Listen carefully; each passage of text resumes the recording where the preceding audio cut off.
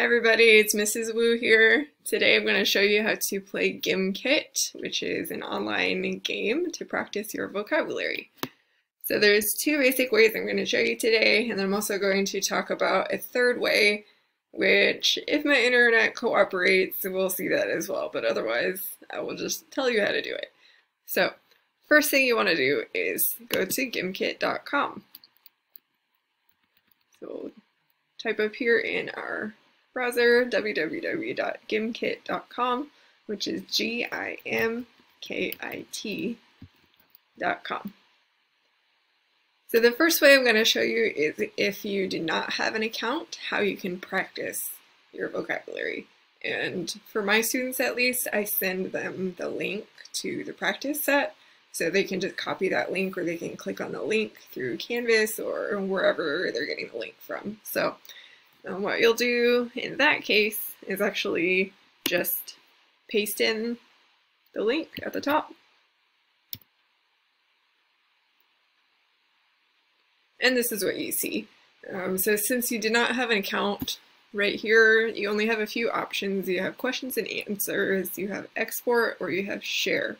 So you can share the game with other people, like if they want to practice too, or yeah, those are your only choices. On the right hand side it says how many questions there are. It has the list of questions, and then at the top right, if you click where it says show answers, then it will open up each of those questions and show you the different answer options. The incorrect answers are going to be in black, and then the correct answer will be highlighted in green, like the text font is green. So this is a good way to practice if you don't want to actually play the game.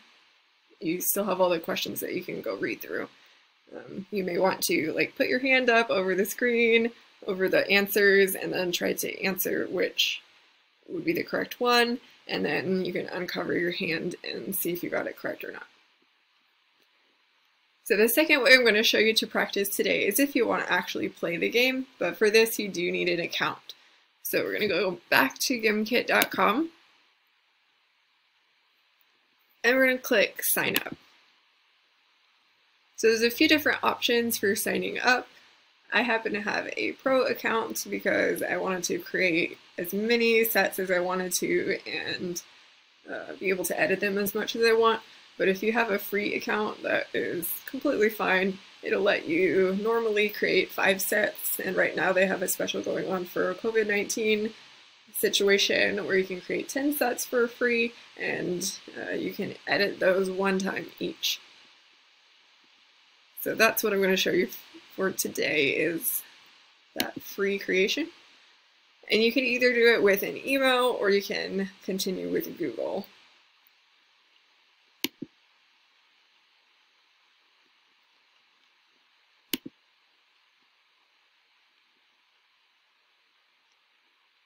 So since I've already created an account, it's not going to show you all the options, but it'll ask you if you are a teacher, if you're a student, a parent, whatever you are, and you'll select that. If you select student, just be aware that you have to put in your parent email, and they will have to confirm that it's okay for you to use this website. But if you select one of the other options, it will not ask you that question. So when we have our own account here, we have a few options on the right hand or on the left hand side, which are to create your kits, which are your question sets. So it's kind of like making a Kahoot or a Quizlet Live or quizzes or something like that. Just another game option. This one's a lot of fun because you can earn money in the game for answering questions correctly, and then you can buy different power-ups.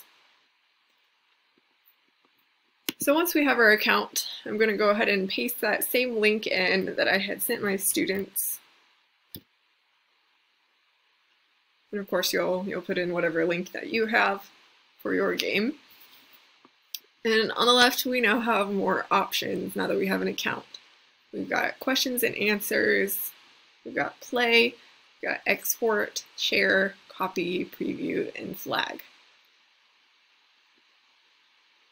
So the one that I'm going to show you first is preview, And then if it will work, we will do play, but we'll have to see if the internet is cooperating.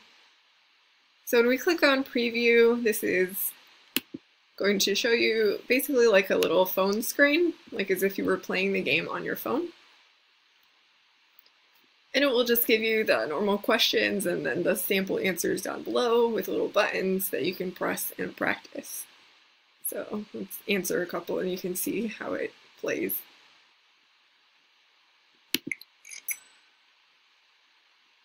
So each question you can see that you get correct, you earn a little bit of money. And then you can click continue to go on to the next question, or you can go into the shop and buy things.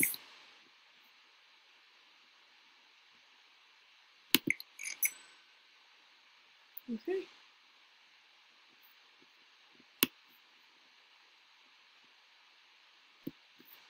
So the other option to play by yourself is to use the actual play button over here, and that will create it as if you are the teacher, and it will open up a page that has a sign-in code that you can input the numbers and then put your username and then hopefully sign into the game and then play against other people or just by yourself if you want to. So I'll show you what that looks like, but it may not work. So when you open the game, it'll give you different options for how you want to play. Right now they have a humans versus zombies option or classic, or you can do team mode if you have a lot of people together. For the sake of this, I'm just going to do classic, and then you'll click continue.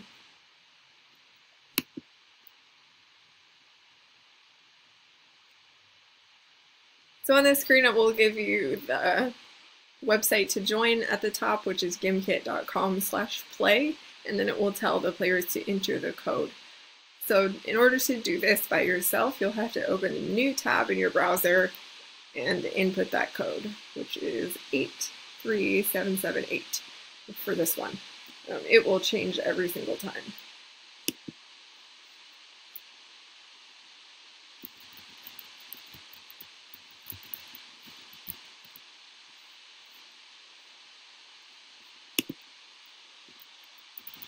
So you type in the code and click join,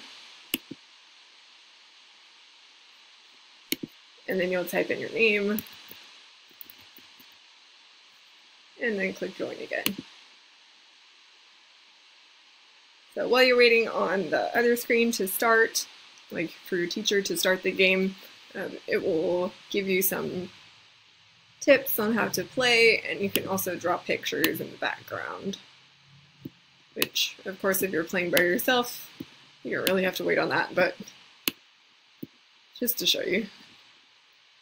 So let's see if the internet's going to work, crossing fingers.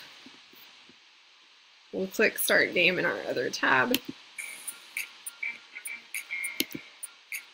It is going to work. All right. So here you've got the music and everything playing with it. And it will have those same questions, just like when I gave you that little phone screen, and the answers. Okay. You can toggle off the sound over here if you want to. And you can also end the game if you want to end it before the time limit is up. But that's basically how you play. If you want to buy stuff in the shop, it will give you that option in between each question that you answer, or you can go up here to the top left to those 3 lines and then go to the shop. Now, the most useful ones for making more money are going to be these ones on the left, basically these 3. And then if you don't know the questions very well yet, or you don't know the vocabulary that well, the insurance is going to be helpful for you as well. So you can go into each one and upgrade. And if you can afford something with the money that you have, sure, I'll get myself out of the way. You can see we have $5,001 right now. If you can afford the upgrades for the different stuff, it will give you a green circle, and if you can't afford it yet, it'll be red. But if you just want to check how much it would cost, you can click on it, and it will say buy for whatever amount. So if we upgrade this, money per question, and then we continue to the questions, and every time you answer a question correctly, it'll give you extra money than what you previously would have made. All right, there's also another option in the shop, which is kind of fun, although it's more fun when you're playing with other people, is down at the bottom where there's power-ups. This fun new one they've added is called Dreamweaver, and it changes the music for everybody in the class. Or there's different power-ups you can use for people or against people. If you want to change your color scheme, there's also a themes option in the shop, which is here. The fun one, of course, everybody tries to get is pure gold, which is super expensive. But if you happen to get stuck on a question and it won't let you answer, which happens to my students sometimes, like it just freezes, then what you should do is go into the shop and then go back to questions, and then it should give you a new question and kind of unfreeze things. So just a tip if it starts messing up on you. Yeah, I'm going to go ahead and end the game.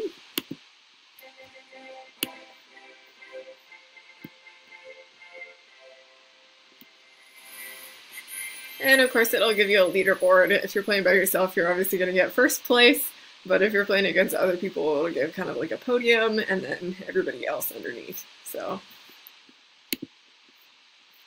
lots of different ways to play GimKit. Is a lot of fun to practice vocabulary, whether you're by yourself or in a class. So I hope this was helpful. If you guys have any questions, please let me know. See ya!